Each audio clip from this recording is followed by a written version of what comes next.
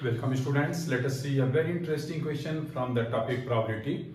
This question has been taken from NCERT book of standard 12. Here question is, a die is thrown 3 times. 2 events are given here, events E and F, where event E is 4 appears in the third toss and F is 6 and 5 appears respectively on first 2 tosses. Then we have to determine probability of E condition to F. Okay, so let us see the solution here. First of all, we'll need sample space. What is the number of elements in sample space? So since die is thrown 3 times, you know die is having 6 spaces numbering 1, 2, 3, 4, 5, 6, and it has been thrown 3 times. So total number of all the possible outcomes will be 6 into 6 into 6, 260. Okay, so here number of elements in sample space, this is 6 into 6 into 6, which is equal to 260. Then event E, 4 appears on the third toss. Okay, so outcomes will be like this: 1, 1, 4, 1, 2, 4, 1, 3, 4, 1, 4, 4, 1, 5, 4, 1, 6, 4, then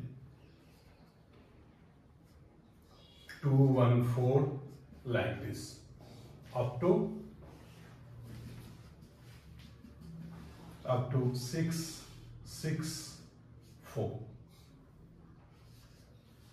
Okay, so here total NE will be 36, 6 into 6. Here NE, this is equal to 36. And what is event F? Event F is 6 and 5 appears respectively on first 2 tosses.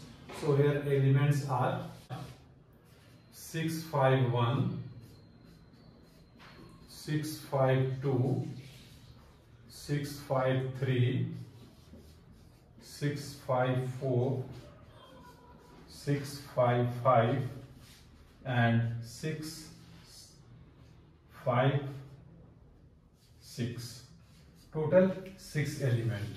So here NF, this is equal to 6. Now we have to find out probability of E condition to F. So we know the formula, probability of E condition to F, this is equal to probability of E intersection F divided by probability of F. So we need to find out probability of E intersection F and probability of F. So let us see which elements are common. Means we need to find intersection. That's why we need to see that which elements are common in these 2 sets. Okay, so as we see here, only this element 6, 5, 4 will be common. Since in this set third element is always 4, so 6, 5, 4 will be common. So therefore here E intersection F consists of only one element, 6, 5 and 4. So therefore N E intersection F is equal to 1. And we can find out probability of E intersection F. Formula is probability number of elements in E intersection F divided by number of elements in sample space. So E intersection F number is 1 and MS is 216. 216. So your numerator is 1 by 216. Now we have to find out PF also, and F is having only 6 elements. Okay, so we know probability of F is equal to NF divided by NS, and NF is 6 and NS is 216. So we can put the value of probability of F here, 6 by 216. Let us simplify it. This will be equal to 1 by 6. So this is the answer. Fine. Very interesting, very simple, little bit tricky, but we can do it very easily. So students, remain in touch with these videos and get maximum benefit of it, and share these videos with your friends also. And if you have any doubt or want to give any suggestion, please write in the comment box.